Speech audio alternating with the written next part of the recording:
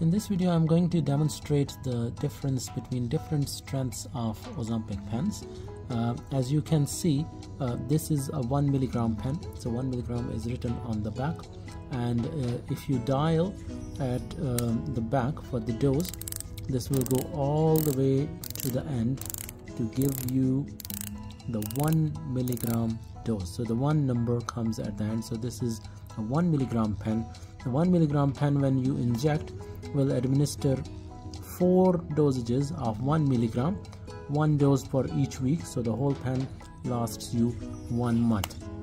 Now the 0.5 milligram pen, as you can see, has got 0.5 written on it, and if we dial it, it will only dial till the 0.5 mark.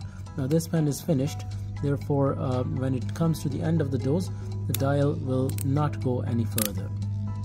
Now this is a demonstration pen which is actually showing how a 0.25 milligram pen would look like. And if you see, if we dial to the end, this pen will only dial till 0.25, and this pen would be able to administer 4 dosages of 0.25 milligram, 1 dose per week, and this will last for a month.